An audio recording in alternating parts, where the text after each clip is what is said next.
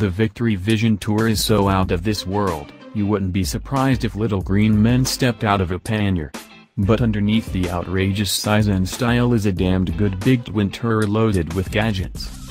The Vision handles far better than it should. It's like a supersport bike next to its main rival, the Harley-Davidson Electra Glide.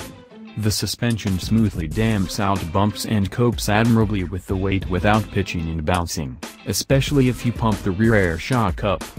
Braking is okay, it does the job as long as you don't hope to hammer on the brakes at the last minute everywhere. ABS is standard for 2010, which helps. The 1731cc Freedom engine in the Vision isn't the fastest thing in the world, but surprisingly for a big narrow-angle twin it's smooth, and holds out onto its power through the rev range rather than running out of puff. It makes enough torque that a pillion or luggage makes little impact. Above 90 it starts to strain against the barn door fairing, it'll do it, but high speed isn't the point of the Vision.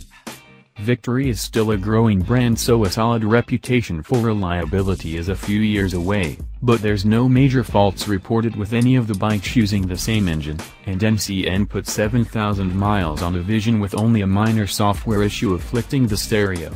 Service intervals are disappointingly short at 2,500 miles, though long foreign trips will require careful timing if you don't want to go past the service interval.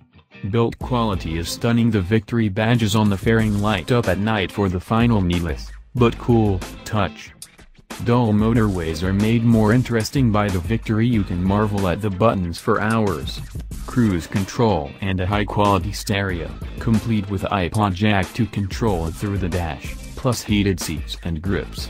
A reverse gear is fitted to help move the behemoth backwards, and impress onlookers. Comfort is excellent, allowing you to use all the 200+ miles fuel range in one hit.